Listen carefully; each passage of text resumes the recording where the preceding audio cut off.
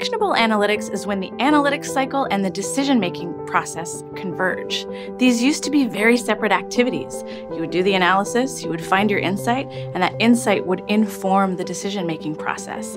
Now those two are becoming much more intertwined, and that leads to faster, more efficient, more accurate, and better decision-making.